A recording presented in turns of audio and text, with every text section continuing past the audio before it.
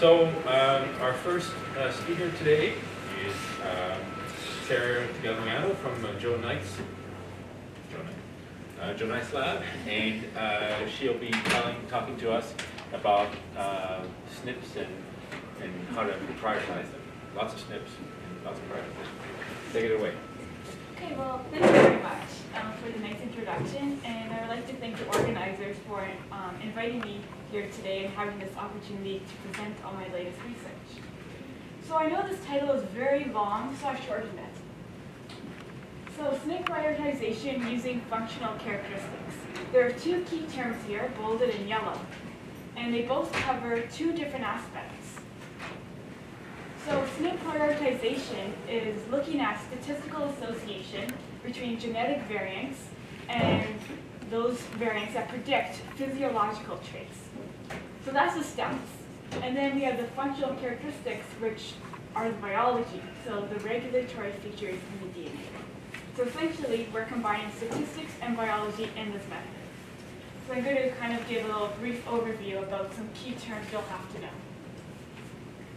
First of all, genetic variants, as in the title slide, we saw the word SNP, which is single nucleotide polymorphism. It's a type of genetic variant. So on the screen here, we have a DNA sequence. DNA is made up of A, G, C, and T, 4 nucleotides. And we're pretty much 99% identical. But at single base pairs, there might be a change. So where the asterisk is on the G, most people have a G. But in a few individuals, we might see another nucleotide, or a polymorphism. For instance, an A. And if we sample enough people, we might see a trend that all those who are unaffected have a G, and those who are affected, let's say with cardiovascular disease or type 2 diabetes, etc., they might have an A. If we gather enough people and do an association analysis and get a very small p-value of less than 5 times 10 to the negative 8, then this SNP can predict the traits. So this is a plot from one of those association studies. On the y-axis, we have the negative log of the p-value, meaning that this really small significant p-values are up high. So past that red line, those are all the SNPs. So each dot is a SNP, and all those SNPs are hits, or significant. In other words, they are causing the disease.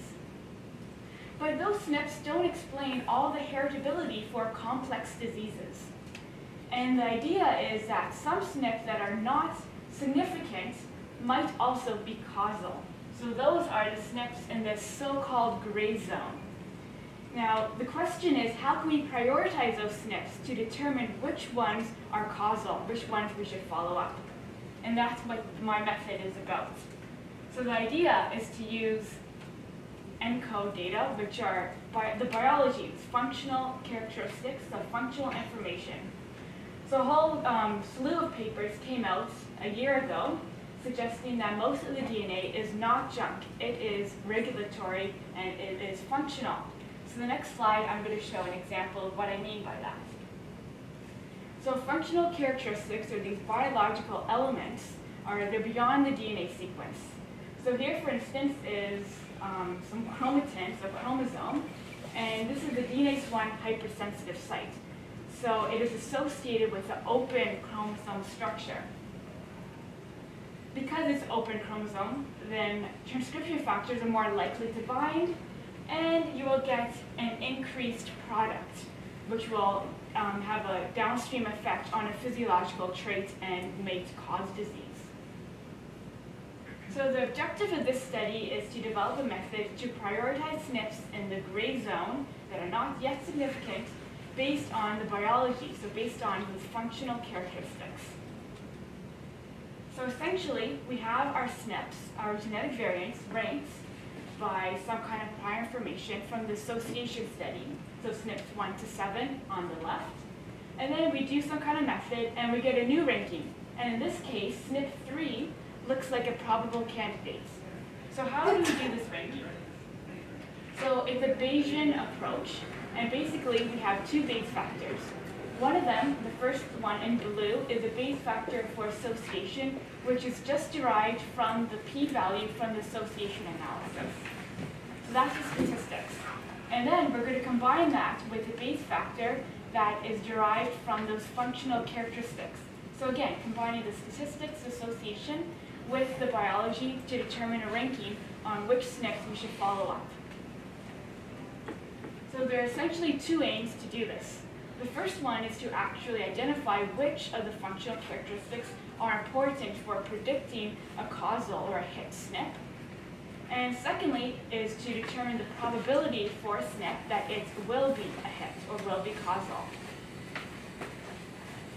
So essentially what we did is we took 3 common GWAS platforms, we looked at SNPs on those, and we identified which ones are GWAS hits by looking at the online GWAS catalog. So we had around 8,000 GWAS hit SNPs and a lot of GWAS SNPs in the arrays. Next, we're going to annotate those SNPs. So we're basically going to go through each one and say whether or not it has a particular functional characteristic. If it does, we give it a 1. If it doesn't, we give it a 0. However, we also give the SNP a 1 if it is highly correlated to a SNP that falls into a functional characteristic. So these are the characteristics that I looked at. Most of them are from the ENCODE project, which I previously showed. And so all the way from non-synonymous SNPs to transcription start sites. So there is a total of 14 here. But many of them have different tracks, so to say, if there are different cell types. So for instance, the DNase 1 hypersensitive regions and some of the histone marks have many cell types that were interrogated. So it equals to a total of 543 functional characteristics. So here we have our big table with our SNPs going down, and zeros and ones. Ones is that it has a functional characteristic, and 0 that it does not. So there's a total of 14 columns for our clump analysis, and 543, as I mentioned, if we deal with the cell lines separately. So now we take this big table and we perform a fancy kind of logistic regression. So this is a machine learning approach called elastic nets, and we're using this to determine the coefficients to be assigned to the functional characteristics. So now I'll explain the elastic net part. So we have our training set to determine our parameters of the model, and then we have our test set to ensure that the model is not overfit. So this is determining our parameters. On the lower axis, we have our lambda, which is our penalty. On the left, we have the lenient penalty, which is essentially equivalent to a ridge regression, where all the predictors are included in the model. And then on the right, we have our stringent penalty, which is equivalent to a lasso type regression, where only the most important predictors are included. So our predictors on the top axes are our functional characteristics, such as the non-synonymous SNPs, the DNase 1 hypersensitive sites. And on the y-axis, we have our deviance. So we plot that, and our lowest deviance is way over at the lenient penalty side. We're not going to pick the lowest one. We're actually going to pick the deviance that is 1 standard deviation from that to avoid the model being overfit. So now we determine our lambda at that set. And this goes to our first aim now of identifying which functional characteristics best identify the GWAS hits. So these are the same x-axes as before. And at our y-axis, we have the coefficient. So this is the beta value assigned to each functional characteristic, so assigned to each predictor. So we're going to see a bunch of lines that are different colors, and each line represents a different functional characteristic. The higher the coefficient, the more important this characteristic is in predicting whether or not a SNP is causal. So here are our lines, and the dotted line represents the lambda value that we determined in the previous slides. So the red corresponds to the non-synonymous functional characteristic. So that one appears to be the most important in predicting a GWAS hit. So now that we have our model, does it work? And this goes into our second aim, which is determining the probability that a SNP is a hit or will be causal. So on our x-axis here, we have our predicted value from the model. The small predicted value is unlikely to be a hit, and the large predicted value means that the SNP is likely to be a hit. So I've plotted non-hits in gray and the hits in black. So we want to see a separation between the two classes. And we do, with the gray non-hits tending towards the lower predicted values and the hits tending towards the higher ones. So I also did the procedure again, but using a phenotype-specific approach. So instead of defining all hits in the GWAS catalog, I used subsets. So I looked at brain-related, cardiovascular, autoimmune, and cancer hits and repeated the procedure. So does that work? Well, yes and no. Autoimmune on the left, we see a separation, so it works pretty well. Brain, not so much. It did not work very well. So the next steps here are to improve these predictions, especially for the brain-related traits. So one idea is to incorporate more functional characteristics, specifically those characteristics derived from brain data, brain tissue.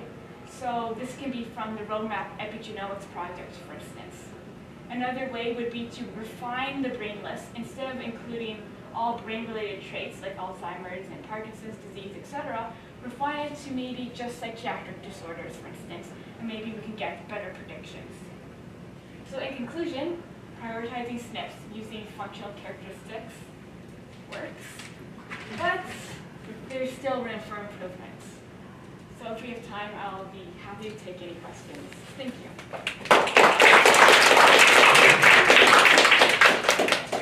Questions?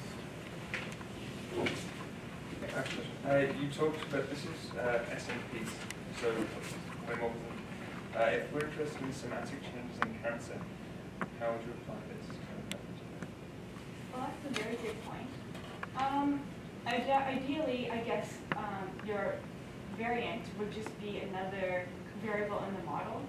So you just kind of analyze it again. You would go through it and see if, like say it's a CMV, for instance, you would go through and see if that CMV falls into any of the functional characteristic regions. So it doesn't have to be limited just to single nucleotide polymorphisms. Sorry, the part in the brain plot you showed that didn't really help. Yeah. But you were using the annotation, the encode annotations all together, not by cell line. So Yes. maybe you were using the ones that are based on cell lines derived from the brain. You will. Right, that's right. So the plot that I showed, it is using the clumped analysis, so not by cell lines. So I did do this using all the 543 separately, and results were very similar. But a reason could be because ENCODE actually only has 2 brain tissues in them, and both of them are cancerous, so not a very good representation of the actual brain. And if you only use those two, what the data for those 2 cell lines? If you only use that to prioritize? They actually were not included for DNase-1 hypersensitive sites or for the histomarks that I looked at. But whatever is there, can you use only that set and do the? You can, but the idea is to use all the predictors into the model and let it learn from the data and determine which ones are important. Sorry. Yeah, please go ahead. Would you have any idea what the area under the curve would be? Yes. Like that. So the area under the curve for the brain was 51%, for the autoimmune it was almost 75%. Any other questions? Yes. So the functional characteristics data, it might not cover every SNP, Yep. right? So there'll be missing data in your matrices. How do you deal with that? Right.